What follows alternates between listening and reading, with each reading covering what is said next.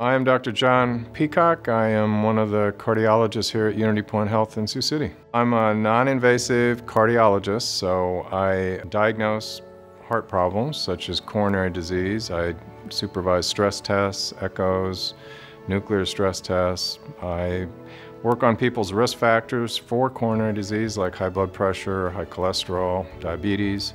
So in my specialty, we manage all those things.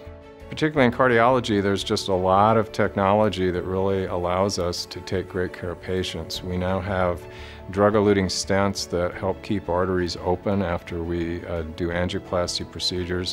When I started doing this more than 25 years ago, all we had were balloons to open up arteries, and about 40 to 50% of the time the artery would close down again in the healing process and the patient would need another procedure. At this time, that kind of problem is almost unheard of. So that's just one small example, but we just have tremendous technological advances that make being a cardiologist a lot easier.